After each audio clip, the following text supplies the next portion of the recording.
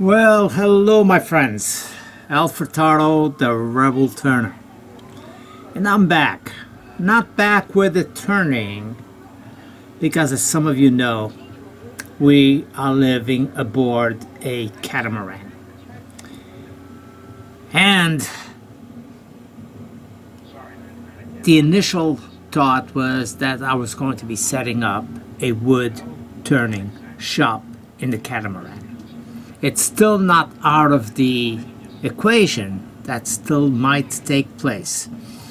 But I am very concerned, of course, with weight. Not the turning, not the motion of the boat, but the weight. I've set up the boat ready to accept a wood lathe. We've put a generator on it so I can produce power when I'm on anchorage. And of course, we can always hook up the shore power when we are in the marina. That's looking a little bit slim for the simple fact of weight on a catamaran. Catamarans are very, very sensitive to weight if you want to do any sailing. Now, if I was going to be set up in an anchorage and not worry about leaving that anchorage, or if I was going to be set up going to marinas and just hooking up over there and staying there, there would be no issue whatsoever. But seeing that my plan is actually to go sailing and to actually cross the Atlantic, weight is a huge factor that I have to take into account. As it is, the boat is a little bit sluggish because I have the lathe tools that I kept. Chucks, cutting tools, grinder, just the minimum miscellaneous stuff that I would need, probably weighing a couple of 100 pounds. And that really is putting a damp on me. Anyway, sorry about the interruption over here. But anyway, so we got that in mind. The secondary thing that I am a little bit concerned about, actually I'm very concerned about, is controlling the dust environment aboard a catamaran. I don't know. I've thought of different areas and how I could isolate it and keep it. So I will play with that idea and see where we go in the future. For now, one thing for fact is that if we, which we are on the hard right now for the next week or so, waiting on a replacement propeller for the boat. But one of the plans that I know that would work for me is if we do a passage and we end up somewhere, some of you might be interested in contacting me and saying, hey, since you are in such and such a place, we have a lathe, we'd be honored, and that way I could possibly do a wood turning session with you. Or if you know somebody that does that as well and you communicate with that person, we could probably arrange for something of that sort and do a video session of the meeting and the wood turning. In between wood turnings, if that takes place, what I would like to do is focus a little bit on what makes me the Rebel Turner, why I do certain things, how do I choose the wood orientation that I do.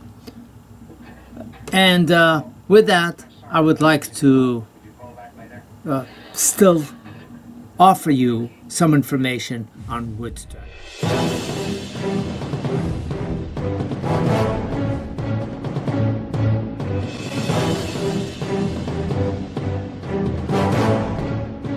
So I'm going to be going between live shots, computer shots, drawing programs, and so on and so forth, and showing you different ideas that you could incorporate into your own turning. We will discuss tool grinds, we will discuss tools, and some of you might know how I am as far as tools. I really, till this day, am a believer, a firm believer, that you work with whatever you got. Don't be sold on name brands as being the only option you have. I will work with Harbor Freight tools, I will work with lower quality tools, I will work with some higher quality tools. But not because I believe that the higher quality tools are the tool of choice, but because it was offered to me. So therefore, I have accessibility to those tools. And I will discuss as to the pros and the cons. So let's go ahead and turn you to the next subject, today's subject, which will be how or why do you orient a wood in a specific way. So therefore, we're going to go into the computer screen, capture shot, and discuss those options. And with this, for me, it's completely new as well. I'm not sure exactly how I'm going to incorporate these two mediums, the camera and the computer screen. So on the computer, let me do a capture.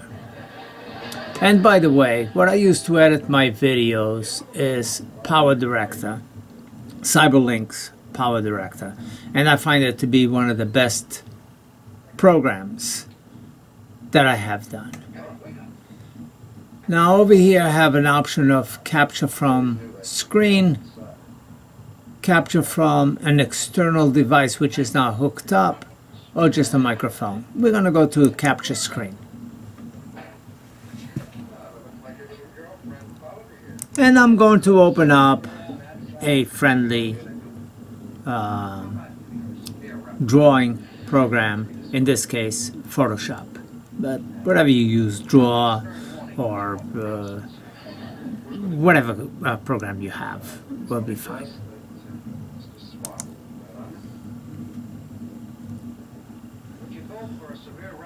So right now I'm opening up Photoshop, and I'm not going to open up any specific file. I'm going to do some quick drafts of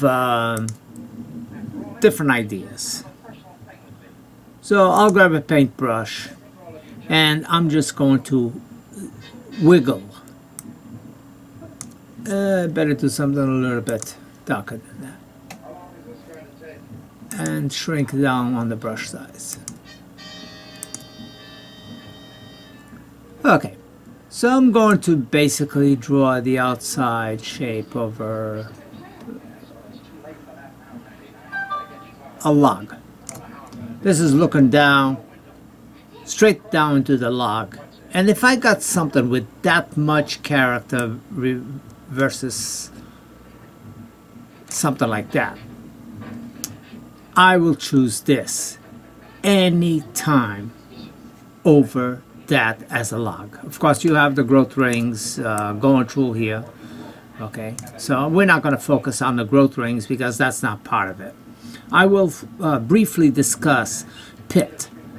People ask me all the time, why would I leave a pit on a turning? And in most cases, the pit is not a problem whatsoever. But if I had two logs like this, okay, and I will maybe draw three-dimensional to this if I can. Okay, so this would be something like this. Okay, so this is the shape of a log, basically. And what I would do with something of this case is I would probably, most likely, do this and end grain turning because of all this character that's over here. And what would happen is on these lower valleys that you got here, here, here, and here, that would create your bowl to look something like this. Okay. This is just a rough drawing. So when you start turning from here, all these high points would reflect on being these high points that you see over here. All the valleys that you see here, the lower points, would indicate these lower spots on your bowl. So when all said and done, especially if you can keep the bark on your piece of wood, doesn't need to be there, but if you can keep the bark up, then the more character you end up with, because around the bark, of course, the bark is not completely smooth. The bark will be jags that will give you small spikes like this all the way through, depending on how high the bark is on the bark. Okay, so instead of just having a smooth line, you end up with all these little intricate extra detail that otherwise you don't have. So that's what I would do with something like this. Now with something circular, okay, yes, you got the pit here. If you cut it in half like this, and you were to keep the pit, what's going to happen is this will end up being shaped like this when it dries up. It will bow slightly away from the pit. The pit will stay the highest point of it, and you might not want to do that.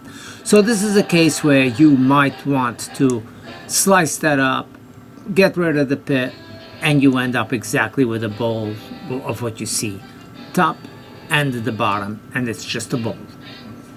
So I don't particularly go for this, and you know, it's not my choice. This adds a lot more interest than this for sure. Crotches.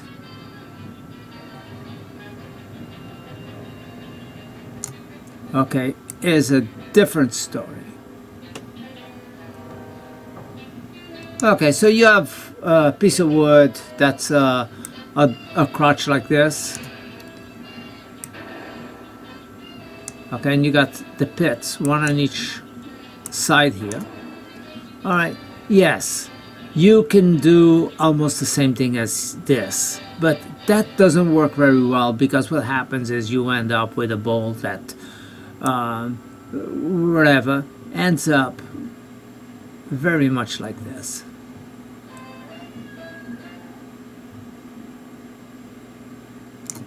Because this valley is so thick, so far down, and this in general is a lot narrower, this area right here is a lot narrower than the area here in roundness. By the time you start turning this from the top, you end up with just a V shape, basically. So it's not an option that I normally choose. So on a case like this, what I would choose would be to somewhat cut it round and capture some of that, and then dig this up, and this would be the bowl right here, discarding these higher ends.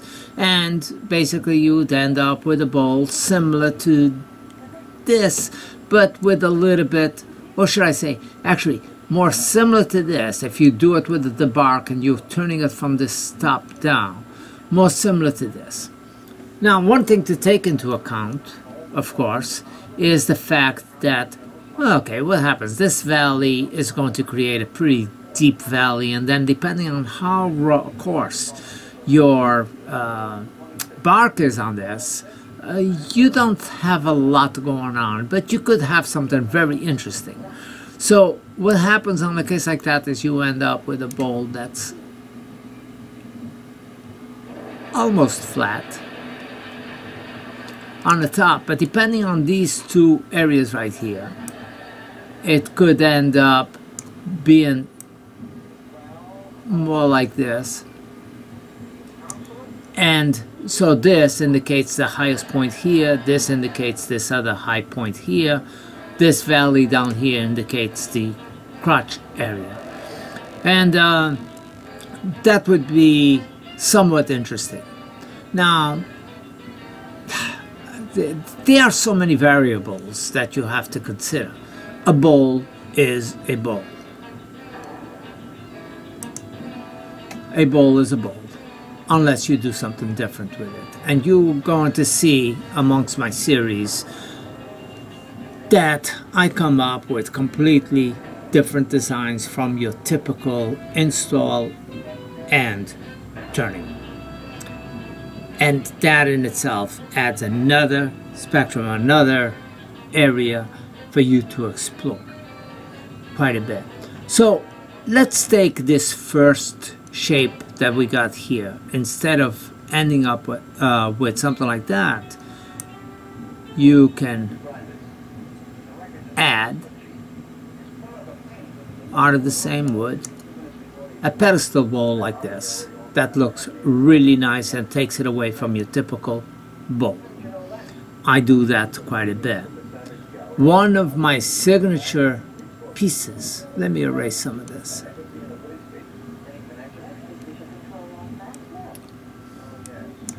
Okay, so you have this log right here, or something similar to that log.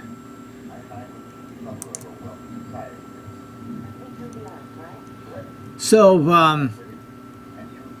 rather than do this, if you have the log that's like this, it doesn't matter what this shape is. Okay, you got the pit here, you got all these highs and low spots. Rather than do this, you can invert it and do it upside down. So you would start turning your log. When you mount this on the lid, okay, you would start turning from a little further down and start turning this up like this, almost into a half moon. You don't have to go all the way up to the top because that's waste cuts and you have your life center over here either way. And what happens is you end up with a bowl that looks like this, just like that. Okay, so this top over here would be round, and this would be going into it, and you would cave this, cut or gouge this area up, and you end up with a bowl like that. And you don't see the rest of the log. Let me erase some of this to make a little bit more sense.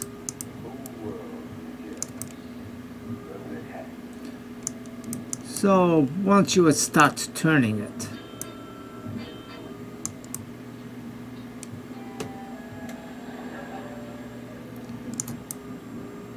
and this would be what I consider to be the mushroom bowl, except now the bark is down here.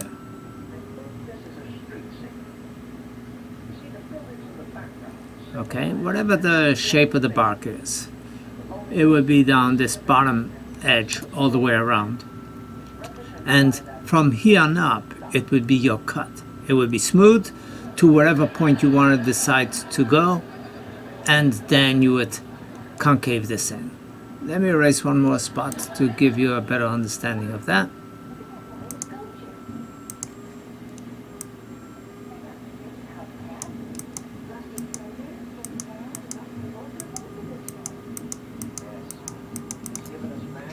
So the bowl, the edge, the top edge would be smooth, the bottom edge would be jagged like that. And you would finish that off similar to this one.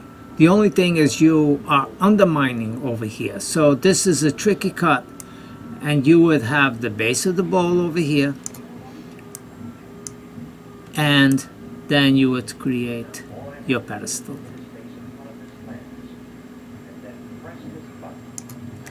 And there would be your mushroom or droop over bowl on pedestal that really stands out and becomes unique one of a kind, and you will never ever duplicate this piece because it's all determined by these jags. These jags will determine what's happening down here.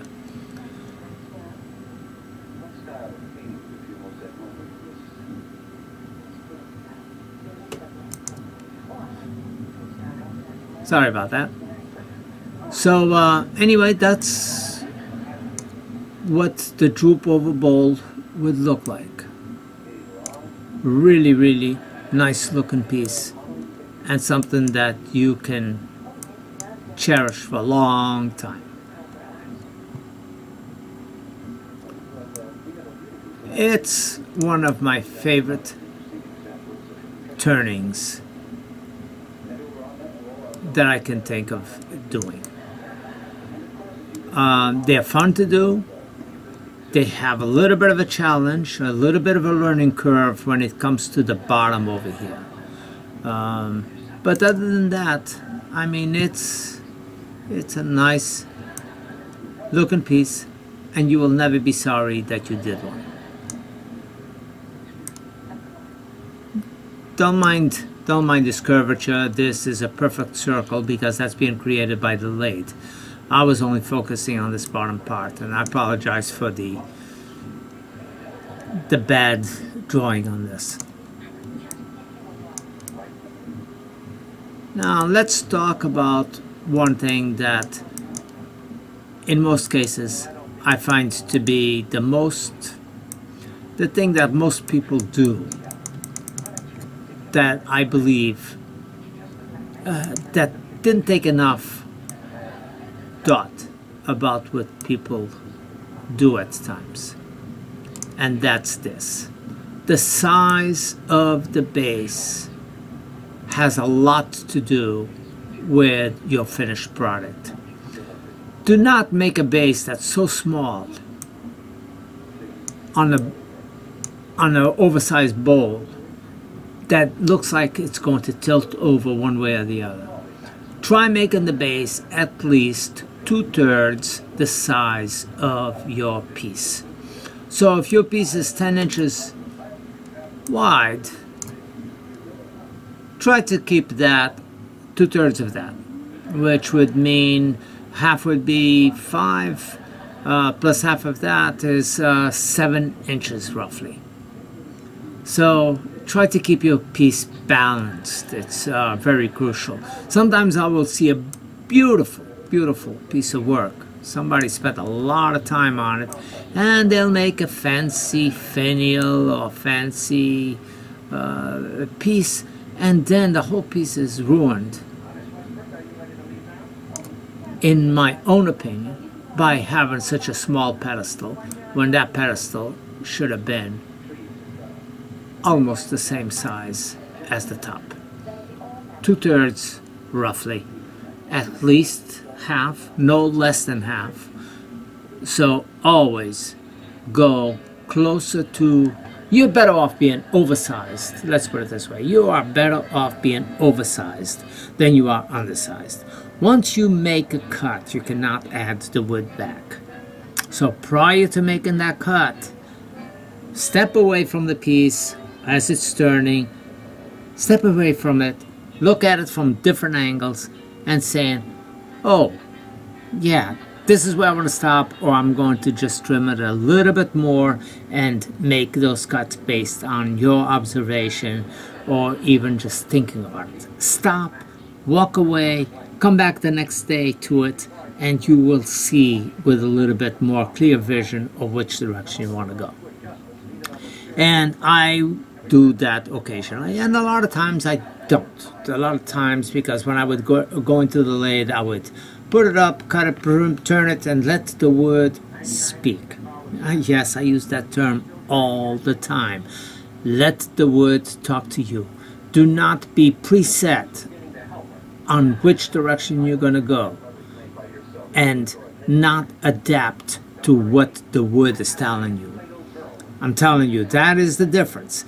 Is you make a cut, you see which way that cut wants to flow and keep going, and that's how you let the wood talk to you. And instead of coming up with a mindset that you're going to create a boat that looks like this, you go to it and you start cutting and you see it develop, and you let it develop on its own form, and you make a cut that's like, oh, I like that, oh, I don't like that, oh, I gotta straighten this out. And you are constantly making adjustments to what is developing in front of your eyes. And that makes the difference of being a wood turner and somebody who just turns wood. So this is it for today's lesson. I thank you for watching. I hope you don't mind this new media that you see here, and I will improve on the techniques that I use and maybe even the subject matter. Thanks for watching. We'll see you next time. This is Alfred Tardo, the Rebel Turner, signing off from Idos. Idos is the name of the boat. Don't forget also to join that channel of mine, which will be more on the sailing aspects of what we do on a regular daily basis, my wife and I. And this one, I will try to give you hints like this. Don't forget, hit like, subscribe, hit that little bell button so you can be notified of upcoming videos. Thanks again.